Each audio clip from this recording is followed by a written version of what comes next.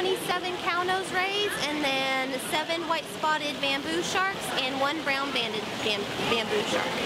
You can add Stingray Bay to your list of adventures this weekend. The Oklahoma City Zoo's new exhibit allows visitors to touch and feed the stingrays. The guests can come in and touch the animals, and then at certain times can also feed animals. Did you get to touch a stingray? Yes. What did it feel like? Gooey. While most of the zoo's attractions are hands-off, this one offers something a little different. Stingray Bay is open Sunday through Friday, 10 a.m. to 4 p.m. and 10 a.m. to 7 p.m. on Saturdays through September 7th. Cost, $3 a person to enter, an additional $2 per cup of food.